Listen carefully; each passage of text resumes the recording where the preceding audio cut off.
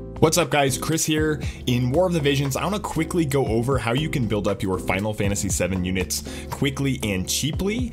We're all about maximizing value as free-to-play or budget players, and one of the most common questions I'm seeing right now is how people are building up their units so quickly. So we're going to go over all the places you can grab shards and mindspheres for these units for free. That's right, most of these will cost you exactly 0 visiore. If you guys like the video, do me a favor, hit that thumbs up. If you're not subscribed, come on, hit that red button with a chain of 2 or more and complete your missions. Alright, so the first place that you can get a lot of free shards, and guys, keep in mind this is happening for a long time throughout this event, is the Chocobo Expeditions. If you change your area to Midgar Sector 6 Undercity, you can see this goes for another 33 days. You can collect shards for all 4 of the different characters. So you can see I have 98 out of my 100 here. I'm going to collect the items just so I can show you. I should get some shards in here somewhere. Yeah, see, I got a Barret shard here. So you want to collect these as often as you can. Make sure you aren't wasting those shards, and when this is maxed out, if the longer you go without collecting it, you're going to be wasting shards. Another little tip that you want to do is make sure you come in here every single day during this event. You go in here to your high-speed expedition, and then you spend some of your expedition tickets. So you'll see if I spend like a 10-hour ticket, this is going to give me 60 out of 100 drops here. I can collect again, and we probably will get, yep, see, we got 2 more cloud shards. So during these events, I really like to save up all of my expedition tickets for these events when you have these special expedition areas, so that you can collect more shards for limited characters, max out those limited characters a little bit quicker. Again, guys, this goes for 33 days. So if you're like in a situation like me where you have all 4 of these units, or you have 3 of these units, don't be in a hurry to max out all 3 right away. Maybe you can max out 1, then you can max out 2, and then you can slow build the last one at least through the end of the event, because any shards that you go up over that 120 are going to be wasted because you can't spend them after that 120. Alright, the next thing we're going to go to is the guild barracks. So I've had a couple people ask me, how do you get 8 shards per day through the guild barracks? You can see my guild barracks is actually empty because I'm logging on for the first time today, but Tifa shard, Cloud shard, Titus shard. So in your guild barracks, you're actually going to get 2 shards per day because you get 1 shard every 12 hours. You can see the timer right here. Just as a personal tip for free-to-play light spenders, pretty much everybody, I really like putting limited units or premium units. So premium units would be double cost units like King Mont, Gilgamesh, Ruined Stern. Either do limited units or premium units always in here, because limited units, you can't get shards anywhere else when they're outside their event period. And then premium units, you're getting double value while they're in here. So in the case of Final Fantasy VII, you can see I have all 4 units in here, which means every 12 hours we're getting 4 shards. So every 24 hours we're getting 8 shards. Another thing to keep in mind is that because these units share the mindspheres, once all of these units get to level 99, basically even once we max out Tifa at 120, since that's who we're maxing out first, her extra shards will go into Final Fantasy VII mindspheres, which then feed over to Cloud, and once he gets to 120, any extra mindspheres we get for both of them can be used on Barret and Aerith. So yeah, we can keep these units all in the guild barracks for the next 3 months. We'll be collecting 2 shards per character per day, which means 8 shards per day. That's 8 Final Fantasy VII mindspheres that can be used for any of these 4 units. The next place we look at is the challenge boards, and everyone's pretty much figured these ones out by now, but if you haven't, there's a lot of free shards you can get for these units on these challenge boards. I've already maxed out the Tifa and the Cloud ones, but you can see these challenge boards provide 10, 20, 30, 40, 80, 120 extra shards you can grab from here. So this obviously will help you get to that limit break 3 almost right away with these units. The next place is every single day. Make sure you come in here, go to your summons. You guys know about this by now, but we're gonna go down here. These are the Gil summons. So obviously, unit shards for Gil, always a good deal. We're always going to do this, especially if you're free to play. You can see the Gil number going down here. So anytime we're in between these collaboration events, spend time on weekends. You get unlimited Gil chamber farming. You want to make sure that you farm Gil, so that you can pull on all of these Gil banners as they come around for new units, and especially for limited time units. The next place we go is for each of these limited Final Fantasy VII characters. If I go back to my units here, if I go to my Final Fantasy VII units, For example, if I click on Barrett, by completing this character quest right here, which I've already done and have claimed this mission because I am dumb and forgot to leave this for the video. If you complete this character quest, you'll actually have a mission that you claim in here in your missions that gives you 40 more shards for each of these characters. So that's another 40 shards.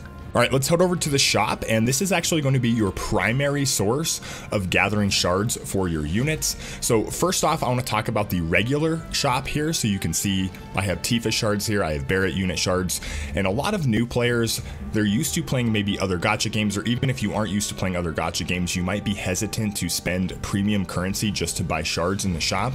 But I'm going to reiterate this, I say this over and over again, this is one of the best expenditures of your visiore in War of the Visions is directly buying shards from the shop. So for example, you can come in here, this shop refreshes every, I think 6 hours or so, so like 4 times per day. You can pick up shards for your units. So if you're trying to build up like Cloud super quick, again, these get shared between all of the units. So if I pick up like, if I have Tifa at level 120 and I pick up 10 Tifa shards, those actually will be Final Fantasy VII mindspheres, which can then be used on like Barrett. So I could technically level up my Final Fantasy VII units a lot quicker. The last note I will make on this regular shop is if you click this update button, every day you get an update of the shop for free. So make sure you go ahead and do that so you can pick up more of these shards if you're trying to push a unit super quickly. The other thing is you'll get a Whimsy shop that spawns, and actually through the power of editing, I'm gonna go ahead and spawn a Whimsy shop. 1 second. And there we go, through the power of editing, we've spawned a Whimsy shop. So I'm gonna go over to the Whimsy shop. Basically guys, to get Whimsy shops, you just spend your normal energy that you have, about I think 300 to 400, and you'll spawn a Whimsy shop. So a few things about the Whimsy shop: you do get the guaranteed drops of 3 shards for each unit that you have. So as long as you have the unit on your roster, they will appear here up on the top. So you can see all 4 Final Fantasy VII units appearing for me, and then also both vision cards. Then you also have a couple of these random slots, a couple of random slots down here at the bottom. So these can also spawn Final Fantasy VII units as well. Most of the time they'll spawn one featured unit and another unit, it kind of seems like, but you can get anything in these 2 slots. So you can pick up extra shards here as well. So if you're trying to max out one of the units super quick, you can definitely pick up some extra shards right here. So now looking at the collaboration shop, and again, this is just buying shards for visiore, and I am slow building Barrett and Aerith, so I'm not going to buy these shards, but if you can look at over the collaboration 1 shop, I actually did buy out all of the Tifa shards because I'm building her super quick, and I bought out a few of the Cloud shards, not all of them. So if you're building up one of the units super quick, you can buy up these shards. Almost certainly you will need to buy these shards in order to 120 the unit before the event, but maybe not. This is just a way to really push one of those units up super quickly. And again, visiore for shards, this is one of the best investments you can make. Scrolling down here, you're also going to have these elemental shops which spawn every single day. So you see limited units will appear in here as well. So if you wanted to pick up more shards to build your units even faster, check back in here every single day for specific units. Heading over to the Mog shop, there's a few different places in the Mog shop you can pick up shards as well. Here in the Final Fantasy VII Event Medal shop, you can see we can pick up Cloud, Tifa, Aerith, and Barrett shards. So I'm just going to pick up these shards while I'm in here. That's 40 more shards for each of these units. So you guys are going to see you can actually build up these units pretty quickly if you go in all these different places. We have the summon medals here. So this is where you normally would have to pity the unit if you didn't have to. If you guys watched my pull video, this is why it was so big that I pulled Barrett on that last pull, because now I can go in here and I can spend these medals instead to pick up 200 Aerith shards. Yes, 200 Aerith shards. This is worth 10,000 visiore pretty much of free shards right here. All right, 2 more places in the Mog shop. If I scroll all the way down here, you guys know about soul stars by now, but soul stars allow you to pick up shards for a unit before it gets to level 99. So this is extremely important. This is the very first place I would come in and pick up shards for your units, because you can no longer pick up shards once a unit gets to level 99. This is only for shards, not for mindspheres. So this needs to be the very first thing you do when you come and pick up a unit. So I have Aerith and Barrett. So I'll pick up the Aerith shards. The cost per shard goes up every 20 shards you pick up. So you'll see once I exchange this, the cost will go up to 2 to 1, which we can pick up there too. My kind of rule that I do with this is I would definitely pick up 1 to 1. I would definitely pick up 2 to 1. I think 3 to 1 is probably my limit of where I would go. I wouldn't go to 4 to 1, especially as free to play or light spenders and you're trying to get the most value out of this. In fact, one of my general rules is, you can see I've already done this with like Charlotte, Stern, Corwell, some of these other units, Kilfay, is that 1 to 1 is almost worth it on every single unit. So if you have the extra soul stars to spend, like if you've been playing the game for a while, maybe new players, this isn't as viable yet, but if you've been playing the game for a while, you have a lot of soul stars. To maximize the value of this shop, you actually would want to go 1 to 1 on like pretty much every single unit in here, because that will maximize your visiore value. But if you're trying to build up these limited units super quick, definitely 1 to 1, definitely 2 to 1, probably 3 to 1, and probably would not go beyond 3 to 1 unless it's a double cost unit like Stern or Gilgamesh. Then maybe 3 to 1 and 4 to 1 are still worth it, but I wouldn't go past 3 to 1 personally. That's just my thoughts. The last thing we're going to talk about, if you go over here to the Soul Metal shop, if you switch this button right here from normal over to mindspheres, you will see there are Final Fantasy VII unit mindspheres in here, and you can pick these up 50 at a time. This is just like the Soul Stars shop where the cost goes up the more you pick up. So the first 50 were 5 to 1, then it became 6 to 1, then it became 7 to 1. You guys can quickly see how you can pick up a ton of Final Fantasy VII unit mindspheres in here. I have 3,300 soul medals because I almost never spend these. So I'm definitely going to be exchanging for a few of these, but this is a great way to pick up a ton of mindspheres.